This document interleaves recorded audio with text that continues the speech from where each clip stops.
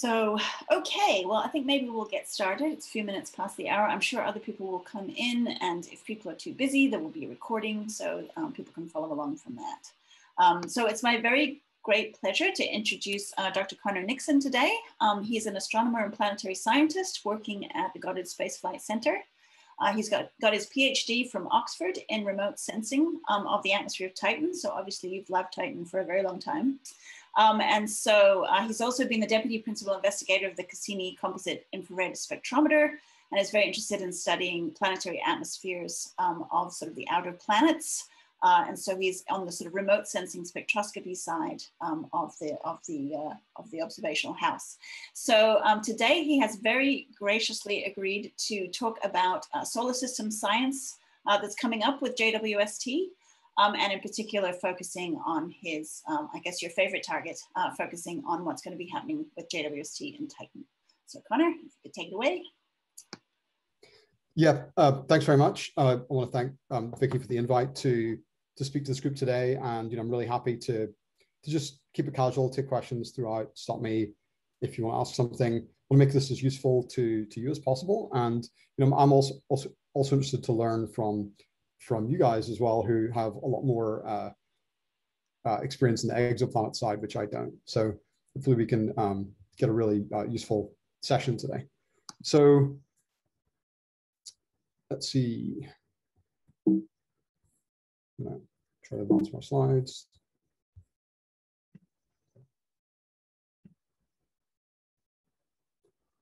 First, a thanks to the people on the JWST Titan Science team who are listed here.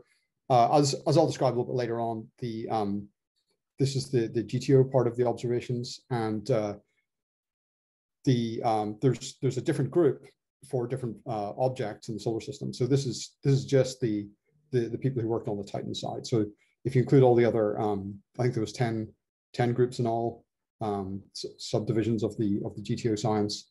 So in all, talking about sort of 100 or more people. So very many, and I don't know who all of them are, but I want to thank the people who helped with some of the material that I'm presenting today. Okay. So what I'm going to talk about today is going to mention very briefly where we're at with JWST, where the mission is at. Talk a little bit about the spacecraft and the instruments. Then I'm going to go in more depth into a topic which Vicky asked me to address, which is the breadth of solar system observations within the James Webb program announced so far.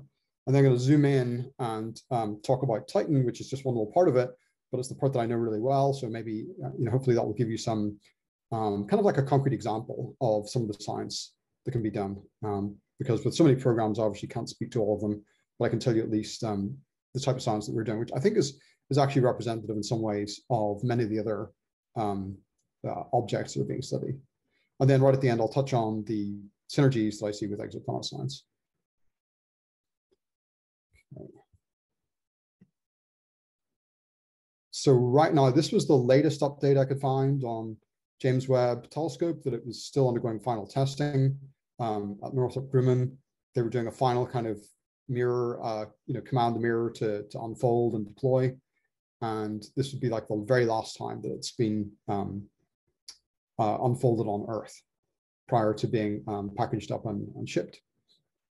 The launch date until pretty recently was set for Halloween. And I think that now there's been a little push from the Ariane scheduling. Of course, it's being launched by an Ariane 5 from French Guiana. And there's been a slight schedule slip. So looking at maybe a November launch is the very latest I heard. But fingers crossed it will be this year. We'll finally have this telescope in space, which has been in the works for many, many, many, many years. When I arrived at Goddard 20 years ago, this telescope was being built. So it'd be great to see it finally get launched. And as you probably know, James Webb is a collaboration between NASA, ESA, and the Canadian Space Agency, who've contributed to the either the spacecraft or the instruments. And let's see, next slide. Yeah, I have a little video here of the deployment, which maybe you've seen it before, but it's really cool. So I'm just going to show it again about how this all works. So James Webb, as you know, has to operate very cold because it's doing infrared science. So it has this huge tennis court-sized sunshade multi-layer, which you can see kind of unfurling and unfolding here. And everything is packaged up to fit inside the fairing of the Ariane.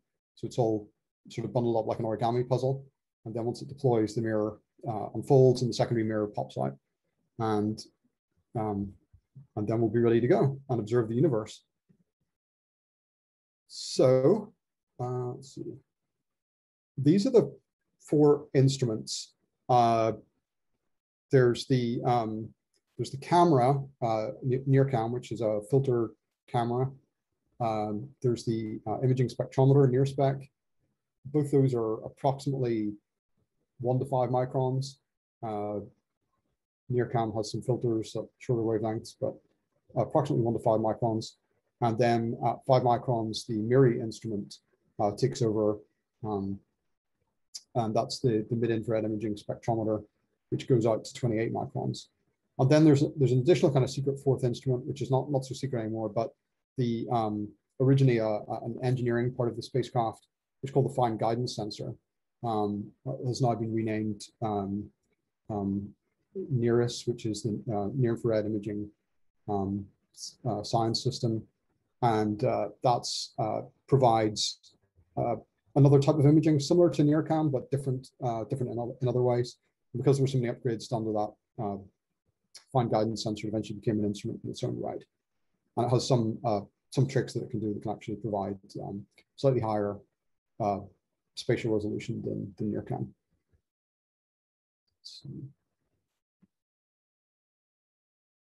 So again, just to kind of look at the wavelength coverage, from approximately 1 micron, actually going down to about 0.6 microns for NIRSpec and NIRCam, out to 5 microns, and then MIRI instrument taking over. The spectral resolution of NIRSpec and MIRI actually sort of peaks at around the same amount, which is a resolving power of about 3000. So it's with medium low resolution, depending on your definition. But for some purposes, this is going to be the best spectral resolution that we've had for some of the windows that can't be seen from the Earth. So incredibly powerful. And of course, one of the major advantages of Webb is just the sensitivity right across this range, which enables it to do ridiculously short integrations on many solar system objects, simply because it's just so sensitive that the most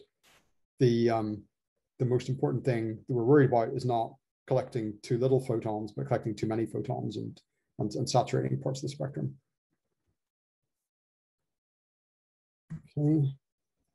So let's look at some of the science programs. So there's been 3 science programs, at least that I know of. The first of those being the guaranteed time observations. These were essentially set aside time during the first year to 2 years for various purposes to kind of do initial surveys for many objects. Part of that is solar system. Solar system is only 1 out of the 10 large projects, 8 of which are astrophysics projects, 1 of which is an exoplanets project.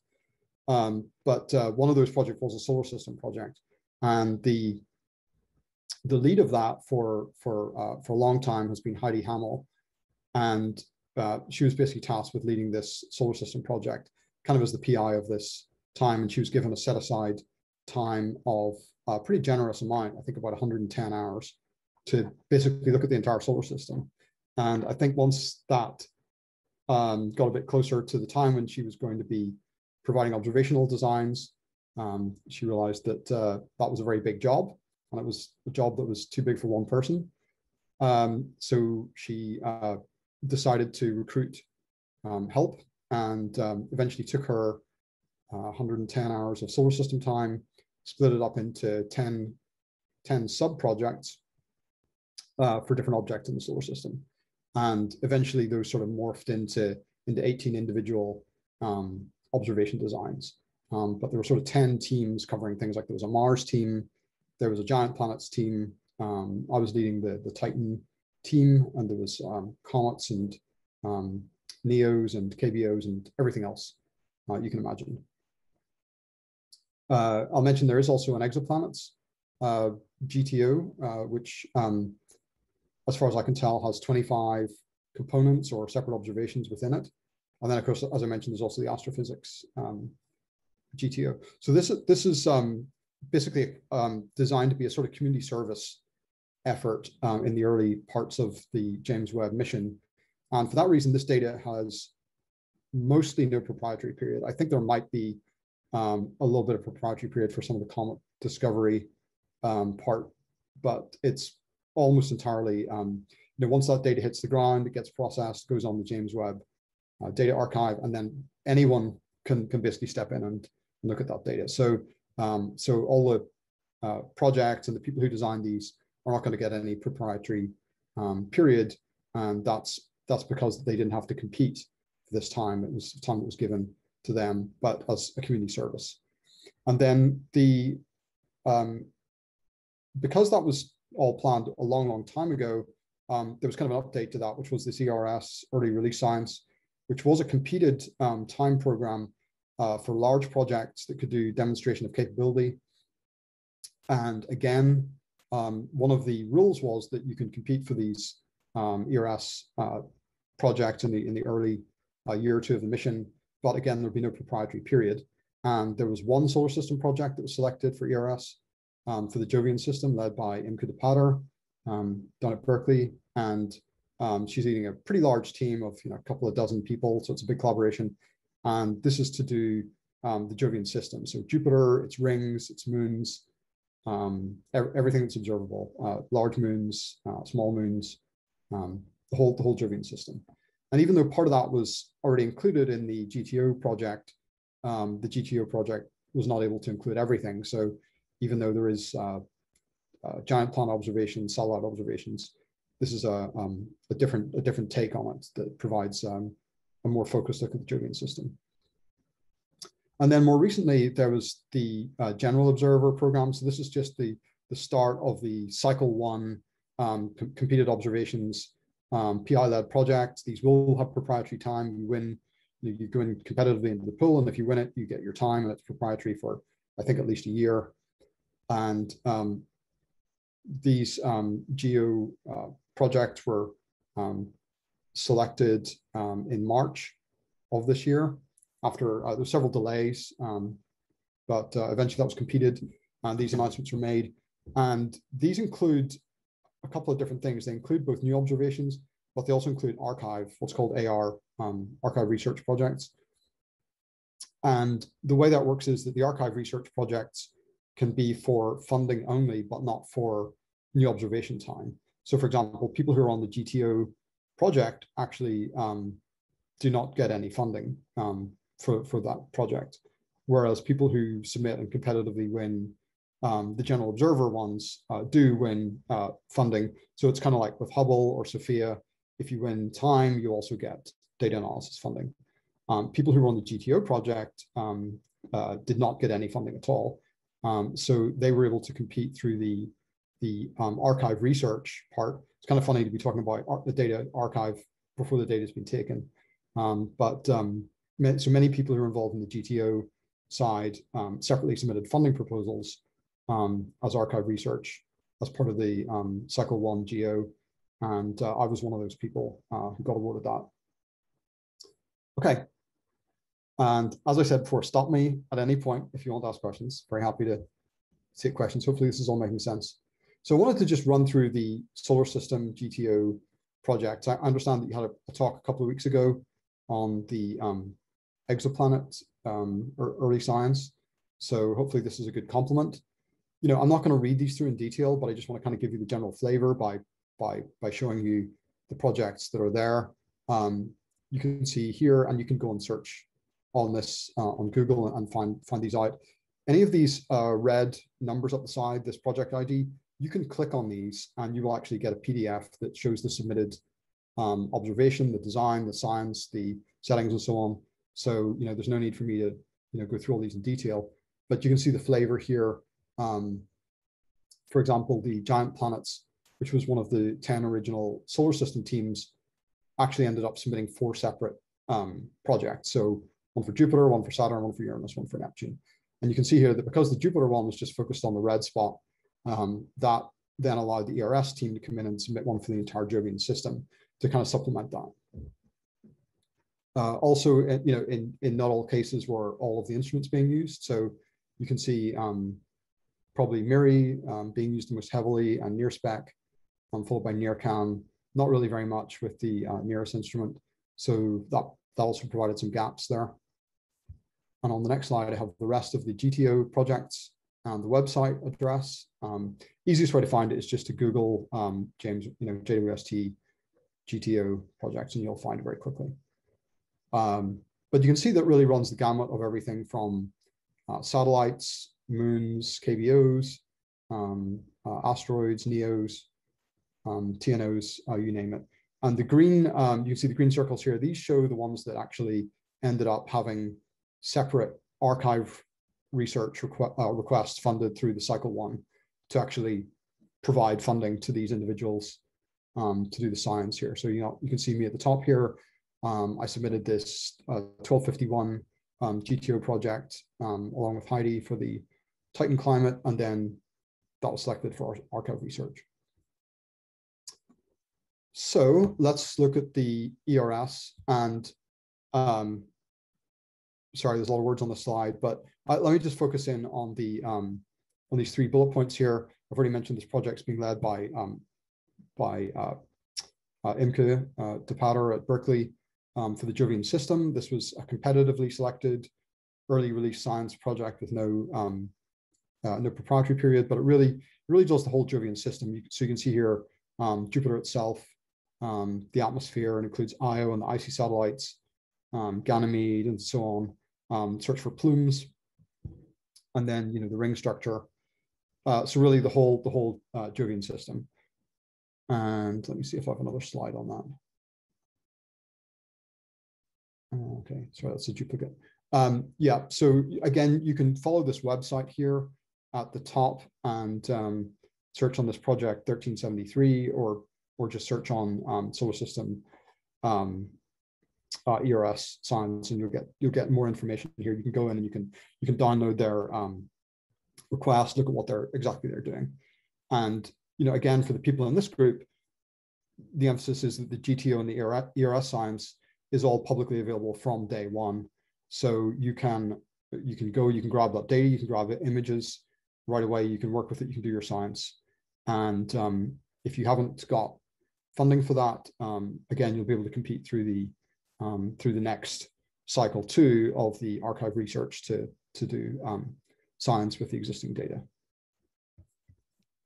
I think there's a lot of opportunities, for example, for putting in projects that are interdisciplinary, right? So for people in this group, doing things like looking at comparing exoplanets to solar system objects, things like that have not been well covered, I think, in this, because people are still looking in their little shoe boxes and maybe not looking at the broader interdisciplinary science that's possible. Conor, can I ask a question about that? How do you actually, with JWST, get maps of Io? I mean, I've tried to observe satellites of, well, Titan actually, of satellites of Saturn with Spitzer, and the scattered light is horrendous, and you couldn't get spatial resolution. Is it just that JWST is really good at spatial resolution, and consequently you can separate all that stuff out? I'm just wondering how you would actually go about making a map of that kind of object. Yeah, that's a great question. That's something we looked at very closely, was the diffraction limited spatial resolution. Obviously for the giant planets, for Jupiter and Saturn, that's not a problem. But for the satellites, it's a good question. What sort of spatial resolution can you get as a function of wavelength? So, for example, Titan is about an arcsecond in size, and the integral field mode of NIRSpec which is the order slicing mode, which gives you the different spectral images, gives you pixels that are 1/10 of an arc second in that kind of 1 to 5 micron range. So you're getting about 10 pixels across Titan. So it's not, we're not talking about Cassini level of imaging here of Titan's surface, where you zoom in and you see a lake and you can look at the shoreline and all this type of stuff. We're talking about sort of big things, big regions, kind of continent to subcontinent size kind of changes in surface brightness. Let's see, for Ganymede and Io, yeah, so you're going to do a little bit better. Again, good questions about the scattered light. Io being very close to Jupiter, that's an issue. Ganymede, I think you could do pretty well. Ganymede's basically the same size as Titan, but obviously twice as close to the Earth. So if you can get 10 pixels on Titan, you can get 20 pixels on Ganymede. So it's not going to compete with. For example, we know that Juno is going to be flying by Ganymede. I think it's this month actually. It's one of its first close flybys, and then making more flybys, and of course there's those other Jovian missions. I'm not going to compete with that, but the infrared spectroscopic capability, which is on James Webb, is not on those other missions. So I think that to me the benefit is going to be in that near infrared spectroscopy, where you can basically get the entire spectrum unoccluded by the Earth's atmosphere.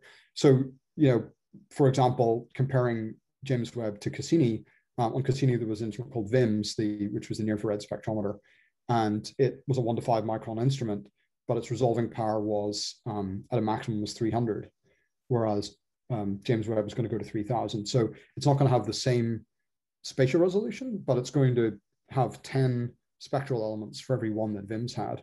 So in that sense, it's going to be able to tease apart some of those bands, surface, mineral bands or whatever that the Cassini couldn't do. Okay, great. And don't worry, for exoplanet scientists, 10, 20 pixels would be a fantastic luxury. So yeah. Yeah. So I'm going to compare later on some of the James Webb science to Cassini. So in many respects, we had this luxury of having Cassini and having the spacecraft up close, but in some of the instrumental advantages James Webb has are going to be new. So very, very quickly go through the geo selections. I'm not even going to spend a lot of time on those, but these are supplementary to what was done in the GTO and the ERS. Again, you can see kind of the gamut of everything in the solar system, giant planets, TNOs, comets, et cetera. There's what's called target of opportunity observations in here. Let me see it maybe on a later slide. For example, here you can see 2337, composition of an interstellar object. So obviously this is going to be a project which is going to be what's called a triggered observation. If a new interstellar object, something that's on a hyperbolic trajectory comes along, then this will be triggered and this will get this amount of time with these instruments. That's what's called a TOO, or target of opportunity observation. So it won't otherwise have a guaranteed time. And that's the rest of them. You can see here the things that are listed as AR are the archive research projects that are not actually taking new observations, but they're analyzing other observations. So what I did is I wanted to try and summarize that, because that's kind of like a lot of words and it's a lot of tables and so on, a lot of titles and so on. So just to kind of summarize how do these categories kind of break down? So you can see here, for example, that as expected, Pluto and TNOs are actually quite highly represented. So out of the 18 GTO projects, a full third of those were on those objects. And out of the 22 in the GEO, there was 4, plus I think 1 or 2 of the archive ones that were on TNOs. So people really using that sensitivity of James Webb to get to the Kuiper belt, because of course we only had arguably only one mission that's done a lot in the Kuiper belt, which is New Horizons. The other spacecraft that have left the solar system didn't really encounter any objects. So we know very, very little about the sort of part of the solar system. James Webb could do a fantastic job on some of these TNOs and KBOs, and who knows if the people who are successfully looking for Planet 9 are able to detect that object, then James Webb will be a really ideal vehicle for looking at that. So that's kind of the way things break down. You can see, for example, Mars is really underrepresented. Why is that? Well, of course, like we know so much about Mars, we have spacecraft, we have landers, we have rovers, we have orbiters. So, there's maybe like less new things that you can do with Mars compared to what you can do with the outer solar system. So these are things that you can kind of think about when you think in terms of the exoplanet science as well. So I'm going to spend a little bit of time on the Titan stuff, and then I'm going to kind of wrap up. The Titan GTO observations that I was involved in, we proposed for 3 of the 4 instruments: NIRSPEC, NIRCam, and MIRI. With NIRSPEC and NIRCam, we're actually doing Titan twice. We're doing leading hemisphere and trailing hemisphere because, of course, we can see the surface and we want to see both sides. Titan being tidally locked, we need to basically look at it on 2 different elongations. With MIRI, we're only looking at Titan once, and that's because the atmosphere is fairly zonally symmetric, and MIRI is almost entirely sensitive to the atmosphere. But we're kind of running the gamut, going through most of the filters that are available. In fact, I think with NIRCam, we're going through all the filters basically, just to kind of set benchmarks for what can be done in every filter, try to get ideas of integration times and so on that could be useful for people planning future observations. And maybe hopefully they'll all work out perfectly, and we haven't saturated any filters. But maybe we'll have screwed up and we'll have saturated one of the broadband filters, right? And in that case, it's going to be useful to have this information so that when people plan cycle 2 and cycle 3 and cycle 4, better to know these things early on. Okay, so I've split this into 5 thematic areas. And by the way, each of these 10 GTO solar system projects wrote a paper which is in PASP. So there's a journal issue of PASP, and you can find the Titan paper there and all the other papers there as well, which really go into this in all the detail you want. So we have, kind of going upwards from the surface. Then in the troposphere, we have clouds, lower atmosphere composition into the stratosphere, and then kind of the upper stratosphere, mesosphere, where we have Titan's haze. So JWST can address all 5 of these disciplines. It just can't get into the very high diffuse atmosphere, kind of like the thermosphere, ionosphere that Cassini was able to sample. So James Webb here is focused on these parts of the atmosphere, kind of from the lower middle to kind of middle atmosphere, but not on these higher reaches of the atmosphere. So this is what Titan's surface looks like. Because of all the haze surrounding Titan, I haven't given you a lot of background on Titan, so I'm presuming a little bit of background knowledge here, but Titan is this very hazy moon. It's got a very thick, dense atmosphere that took a very long time for us to figure out how to see through it, and we're finally able to see through it using some tricks. And the tricks were to basically find wavelengths where the haze was low on opacity, but also we had to look through these kind of spectral windows in between methane absorption. So Titan has a lot of methane in the atmosphere. It's kind of like the equivalent of like water vapor in the Earth's atmosphere. It's the substance which reaches its triple point, so it can form. It can be in 3 different phases, or it can form. Certainly, we know it can form liquid, and it can evaporate and go in the atmosphere and form clouds, and probably ice clouds as well. So it has these very, very broadened near-infrared absorptions, and you have to look in between these bands. And if you actually target your filters just right, then you can see to the surface. And this is what was seen by Cassini. And this is, first of all, it's a huge improvement over nothing. But at the same time, you can see that in places it's still pretty, it's pretty blotchy. Of course, getting high resolution on Titan will require going back with like a dedicated orbiter. But in the meantime, I think what James Webb can contribute is looking at some of these brighter and darker areas, but looking at them with a higher spectral resolution than has been done previously. So you can see here something I alluded to earlier, which is the spectral imaging of Titan with JWST is going to give us information on the composition, including things like, is there liquid ethane or ethane on the surface? So you can see here in the second from left, this is the VIMS, low resolution spectroscopy at a resolving power of just a couple hundred. And then near spec at its 3 different resolutions. So at the lowest resolution, it's comparable to Cassini. And then as it gets higher and higher, you get better and better resolutions, actually going to enable these ethane bands to be teased apart from other substances such as propane and other things that could be liquid at Titan's surface. So let's talk about clouds for a second. So this is one of my favorite images from the entire Cassini mission. And this kind of big chevron thing here, it actually just looks like someone's just painted an arrow on the surface, or maybe it's a giant bird or something opening its wings. But this looked to me when I first saw it as something kind of unbelievable, but this is actually a real feature. And this is kind of like a Titan version of a derecho storm kind of sweeping across the surface. And yes, it does seem to have this kind of tail behind it as well. And one thing that was noticed is that right after this storm came through, and this is huge, this is like on the order of 1,000 kilometers, it actually changed the surface albedo. So the surface actually got darkened at some near infrared wavelengths. And then Cassini saw that on a flyby, and then when Cassini came back several months later, because of course it was orbiting Saturn, not orbiting Titan, came back a few months later, looked at the surface, and the surface was back to its original brightness again. So that indicated that there had been like a methane thunderstorm that basically soaked the surface, maybe filled in some of the porosity in the ice, and changed the reflectivity. And then a couple of months later, it had brightened up again. So again, James Webb could potentially look for features of this size. We certainly have the resolution that if there was a cloud, we hit it at the right time, we could see these type of features.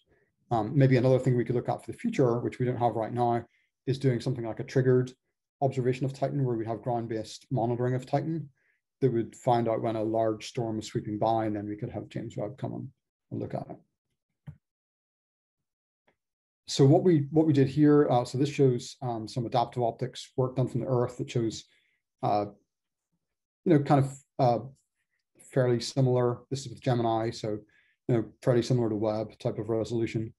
Some of these kind of like these bigger storm features or clouds that can be seen, and these were taken by Emily Schaller, and these were done at Caltech, and these were a triggered observation. So they actually had a very small telescope. I think it was on the roof of the Caltech Earth and Planetary Science building, and they had a small telescope that was basically looking at Titan just as a single pixel, but it could detect changes spectroscopically, so it could see when some of the near infrared bands changed in depth, and then that indicated that there was a cloud sweeping by, and then that triggered observations at Gemini. So that was a really cool project led by Mike Brown. That enabled these early images of clouds even before Cassini.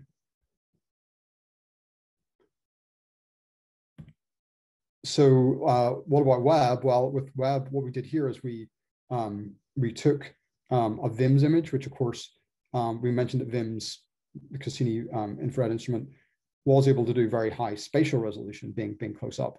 And then we took this high spatial resolution image and we degraded it to the Webb resolution as a function of wavelength. So you can see these different filters here. We have like 0.9 microns, 1.62, 2.1, 3.35, etc. And you can see here that this cloud that was detected by VIMS, if you degrade this to the Webb resolution, you can just about pick out this cloud feature, but certainly anything bigger than that we'd be able to pick out. Okay. So what this was a prediction of the clouds kind of coming and going seasonally. So across the x-axis here, you have the time since equinox, and this is over Titan or Saturn's 30-year seasonal cycle, and then you have latitude here. So these are kind of showing you a frequency distribution of clouds that were seen during the Cassini mission and how they compare to the colored contours below, which is the model expectations. So you can see that the clouds are expected to kind of peak in the south, and then as it changes season to the northern summer solstice, the clouds move into the north. And the actual distribution that was seen by Cassini was a little bit different to that.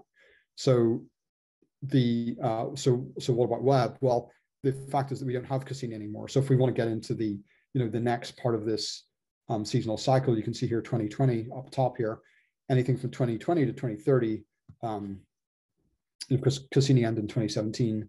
So this whole decade will have to be explored without Cassini. So if we want to fill in this part of the map and see how the models compare to the data, then we're going to need telescopes like Webb to tell us how those stack up. As far as tropospheric composition goes, you can see here, this is a high resolution spectra of methane. One of the questions about methane is it really uniformly distributed, especially with latitude? Is it kind of like a well-mixed gas, or does it actually have latitudinal banding? And that was something that was not really well answered by Cassini. There was kind of conflicting evidence for that. There was a paper that by Lelouch that said that there was some latitudinal banding that was occurring, but we weren't able to tell for sure. Well, so Webb, even with its 10 pixels across Titan, does have enough to kind of get at some of this latitudinal structure. And because it's got this very, very high spectral resolution, it should actually be able to give us some more information on this problem as to whether the methane is uniform or not. And then looking here at the stratosphere, which is kind of one of the areas that I particularly focus on. As Vicky mentioned, I was the deputy principal investigator of the SEERS instrument, which was the kind of long wavelength infrared spectrometer. And this is the comparable part of the spectrum to Cassini SEERS, but this time with JWST MIRI, the mid-infrared instrument. And again, showing here the peak, the very best spectral resolution that James Webb will get at a resolving power of about 3000 right across the spectrum. The main advantage here, it actually has the same spectral resolution as Cassini SEERS, so we're not going to see anything at a higher resolution, but it does have a very, very high sensitivity. And that can enable us to see some things that were kind of buried in the noise level for the Cassini SEERS observations. And you can see here, there's a red line here, which indicates the saturation threshold in Janskis per pixel. So it actually, there's a danger here that some of these brighter bands like the ethane and deacetylene would be saturated, in a long enough observation. So we have to be very careful about how we take these observations.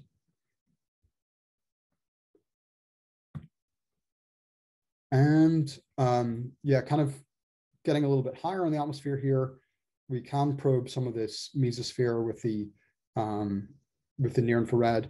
And the reason is because normally you would need, because the atmosphere is not very strongly thermally emitting at these wavelengths, you would normally need an occultation. So the way Cassini did this part of the high atmosphere was to look at occultation for the most part. So stellar occultation, solar occultation measurements. But there is a little bit of emission, and the reason why there's emission is you get fluorescent emission for some of these bands. And this is what you see here. So this was from Cassini, VIMS showing a kind of like a day glow emission that was stimulated emission. And there's a good chance that Webb could also pick out some of these gases. And this actually gets us a little bit higher in the atmosphere compared to the mid-infrared. So it gives us a little bit more of that vertical structure. Again for exoplanets, I think this is quite an important thing to think about, is especially with some of these hotter exoplanets, is whether some of these molecular bands could be, could be seen in day glow. And I know you're all very experienced in occultation science as well. So you see here the pH band that's indicated. So that was very interesting. That was not resolved by Cassini, but maybe this could be resolved by Webb. And then what about Titan's famous haze? So you can see here on the left, kind of a nice high phase angle image looking back at the sun that kind of picks out all these kind of layers, kind of looking at the sunset. Very, very many layers. A lot of the reason for this multi-layered structure is not entirely known. There's kind of two competing effects that could be going on here. One is kind of a chemical layering, where you see things that just get created or destroyed at a particular altitude, at a particular temperature, or it could be due to dynamical effects. So it could be due to the atmospheric circulation, moving around particles of different sizes and shapes and creating kind of layers. We don't know what the relative importance of those two effects is. It's still like a very active area of modeling right now. So something that people studying pretty hard. But you can see here on the right, this is what Titan looked like with Hubble. And this was imaging that was done. You can see here from 1992 through to 2002, so pre-Cassini era. And one of the most notable things is that Titan has kind of a seasonal reversal in some of the wavelengths. So you can see here, for example, at the 899, it's brighter in the south in 1992, and then over time this shifts, and then it becomes brighter in the north. And then at other wavelengths, the opposite happens. So here at 439, it's brighter in the north, and then it goes through, and then it becomes brighter in the south. So it kind of reverses. So depending on what wavelength you're looking at, you see these different effects going on with the haze reversal. So there seems to be a real dynamical shift of haze particles from hemisphere to hemisphere. And again, that's Conor? Yeah. Sorry, the difference in the apparent size of Titan in these images, is that because they were done at different times, or is that actually that there's that much darkening at the limb? Oh, yeah, good question. I'd have to check on that, but I suspect that these are all just, it's just a different distance of Titan. Okay. Yeah, I don't think you would get that much change in the limb brightening or darkening. Yeah, I mean, otherwise it was pretty impressive. So. Yeah, I mean, right. Yeah, I mean, that would be a very big change, and that'd be like I don't know, like a 20 or 25% change. So that's not going to be feasible. So yeah, it's the difference in distance. So Titan obviously getting down to what is like 8.5 to 10.5 AU. So that provides a bit of a distance there. Distance change. Yeah, great question. Thanks, Tim. Okay, I'm done with Titan, so I'm going to wrap up. This is the most recent timeline that I can find for the James Webb project. You can ignore that we are here, but the launch of winter 2021 is what I want to focus on. So this at least is current. The cycle 1 observations beginning probably early 2022. The spacecraft takes several months to get out to its L2 position and deploy, and then get checked out before it can start doing science. And let's see. Yeah, so just a few kind of concluding thoughts about exoplanet science. So Vicky asked me to try to answer this question about what are the synergies. I've tried to touch on some ideas as I go through the seminar, but here's just a few more kind of concluding remarks. There's a kind of, it's sort of commonly said that, most of the exoplanets that are seen are kind of the Neptune size, or probably more realistically sub-Neptune size, sort of less than 3 Earth diameters. And that was 1,000 out of 2,600 Kepler planets is what I found. So even by studying Neptune, which is perhaps a little bit on the bigger size range, we could find out quite a lot about this category of planets that are hard to study, obviously, in exoplanet systems, but a little bit easier to study in the solar system. As far as isotopic ratios goes, isotopic ratios are really sensitive constraints, especially things like D/H, on the solar system formation models in terms of how many, what percentage of ices went into the giant planet cores versus secreted gas. So it has real implications for the solar system formation models. And really, if we can understand our own solar system formation, we could probably get some really useful information about the formation of all planetary systems. And that's not to say that all planetary systems form identically, but definitely some of the same processes are going to be at work. Comets and TNOs, these are the primitive bodies of the solar system. So there's something that we still don't know a heck of a lot about. We know quite a bit about short period comets. We know quite a bit less about long period comets. But when you get out to the TNOs, we know very little. And you can see that in the Webb programs that there was a lot focusing on these really cold objects. So we're going to find a lot more about this outer part of our solar system that's poorly known, but something that may be a really active area of study for exoplanet systems, right? Is to look at these disks that are forming, to look at planetesimals. So really looking at our own kind of residual planetesimal disk is going to be really important. That's something that Webb can do.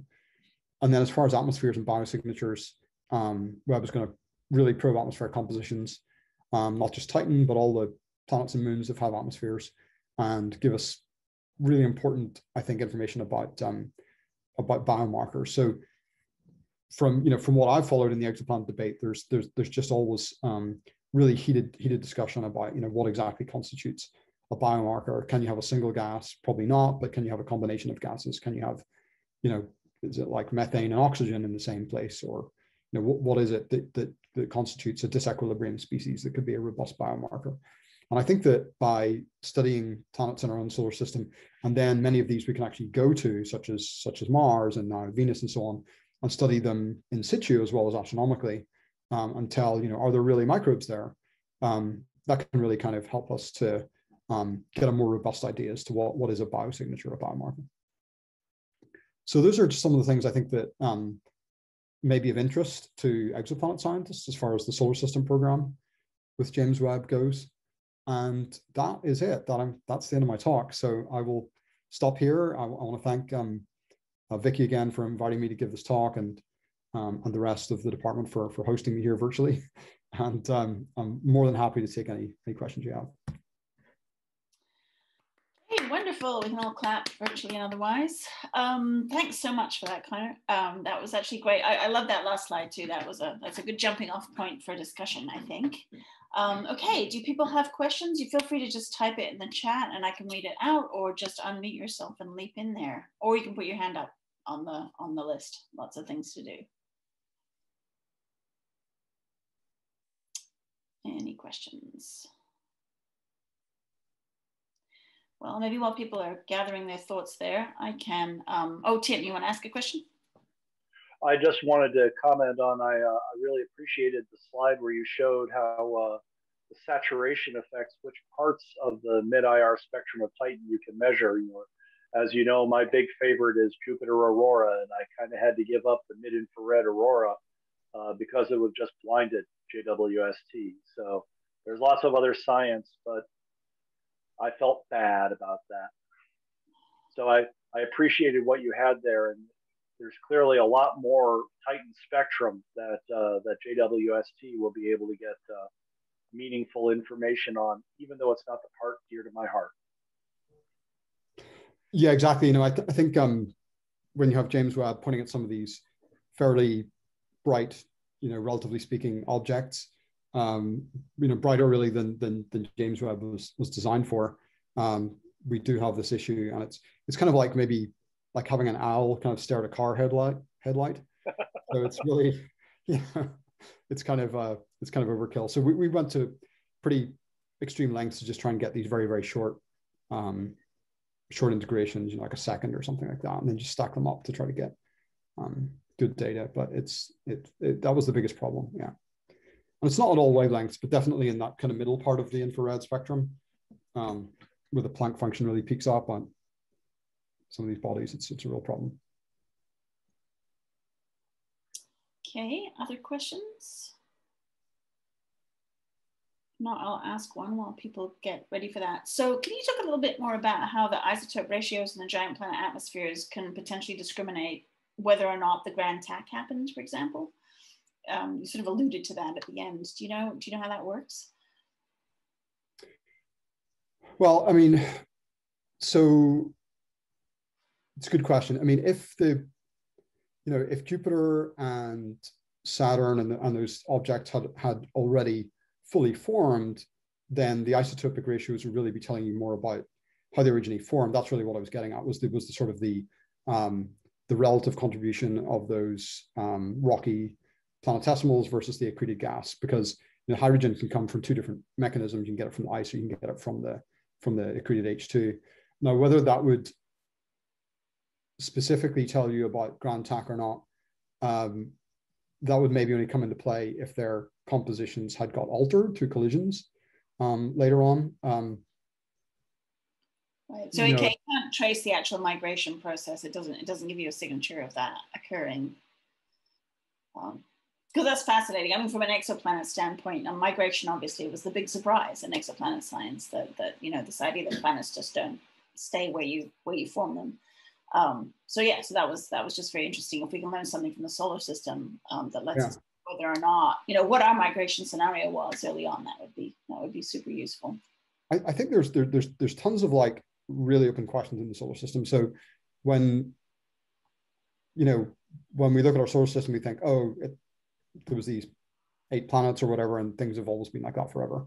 But there's evidence of all these like really catastrophic events that have happened, like scattered throughout the solar system, such as, you know, Uranus being tipped on its side. You know, how did that happen? There's no way it could have formed like that. So something had to have happened, whether it was a collision or resonance or something. There's evidence, of course, for, you know, the moon being formed out of part of the Earth, or, you know, collision with a Mars-sized object. There's pretty open questions about Mars itself. Did it suffer a big impact that kind of scalped its northern hemisphere and left it at a lower altitude than its southern hemisphere? So there's all these really big questions. So, for example, if there was a sort of a grand tack thing happening, that clearly would have scattered a lot of residual objects that may still have been throughout the solar system, like residual asteroid belts could have been disrupting, things like that. So sort of hand waving a bit here, but I think what I'm saying is that just getting a better handle on our own solar system, is going to give us a more robust framework, I think, to begin to look at exoplanet systems. And they may have had their own totally different things happening, but I think some of the processes will turn out to be the same. Yeah, the context is key. Mike, do you have a question? Yeah, great talk, Connor. I think it's absolutely astounding what JWST will be able to do for Titan. I was wondering if you know whether JWST can observe Enceladus's plumes, or if that is asking too much. Yeah, so let's talk about that. So there is a GTO project specifically to look for Enceladus and Europa plumes. That's being led by Geronimo Villanueva, and there may also be a little bit of that in the ERS program, but there is a GTO project specifically to do that. And I think, as I recall, the idea is that they would try to look for fluorescent water emission. So JWST is very, very sensitive, and we've talked about it saturating, but this is maybe one of the places where that high sensitivity is going to help you, is if you have something that's very, very, you have something like a plume that's very, very thin, it's very, very diffuse. You're trying to add up water fluorescent emission, but it's spread out very, very thinly in a very diffuse plume. Can you add up enough photons to actually detect that? Obviously, it's a lot easier to detect in the way that Cassini did it, by looking back and doing the high phase angle scattering. But could you actually detect it through that part of the spectrum? All I can tell you is that it's going to be looked for. It's going to be looked for in cycle 1. We'll know the answer. As far as spatial resolution goes, I think Enceladus, it's 1/10 of the size of Titan, so it's basically 1 pixel for near spec. And then the plume itself is going to be even smaller, and that's going to be sub-pixel. So can you distinguish between Enceladus scattered light and plume, plume emission, things like that? I don't know the answer. That's going to be really tough. One of the things that I looked at, in fact, was trying to use coronagraphy, using corona masks to try to mask out Enceladus or Europa to then just get the plume. But it's so hard because those objects are so bright that even when you look at the little bit of light that comes out, because a coronagraph's not a perfect, like a cutout, it has a little bit of scattered light around the edges, and that would be more than enough, in my view, to really swamp the plume. So maybe it'll be doable in this GTO project. We'll see. Okay. Yeah, we tried a similar thing with Spitzer way back in the Waybacks, Connor, and it was absolutely swamped by scattered light from Saturn. Basically, we couldn't pull it out of that. So, but with better spatial resolution, maybe, but with Spitzer, it was hopeless. Okay. Any other questions? for people? So maybe let me just reiterate a couple of sources of further information if you're interested. Again, these all 10 of the GTO projects have their own papers, which are in PSP. You can find those, I believe, 2016.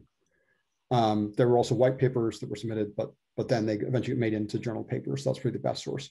All these projects, as I said, you can download all the projects, maybe not the GEO ones, but definitely the GTO and the ERS ones. You can download the whole observation description, which may be helpful for you in terms of designing your own observations if you have cool ideas. And also, there's a sort of ongoing series of workshops for JWST. They had a particularly big crop of those in the advance of the GEO one. I think they've sort of died down a little bit since then, but I'm sure they'll be restarting next year in advance of the GEO 2 announcement. So there's, look out for those workshops. They're very helpful in terms of helping you to learn how to propose and use the proposal tool and all that kind of stuff. So those are mostly run by the Space Telescope Institute. Okay, all right. Well, thank you very much. Thank you very much for the talk and all of the information. I learned a ton of things because I hadn't been keeping up with all of this stuff, so that was great. All right, and so I think we'll thank Conor again for that talk, or Platt virtually. Okay, and so for the series going forward, we're going to take a hiatus over the summer. Laura and I made an executive decision. We're going to take off July and August. So we will meet again in September. So following the sort of cadence that we've had, September would be an exoplanet scientist talking to planetary scientists about something, well, solar system planetary scientists, we're all planetary scientists, but talking to solar system folks about something. And so if you have any suggestions, please let Laura or I know if you'd like to hear somebody talk on a particular topic. All right, so thanks again, Conor, and thanks everybody for coming to attend and listen, and we will catch up with you in September. Have a wonderful summer. All right, bye for now. Thanks again.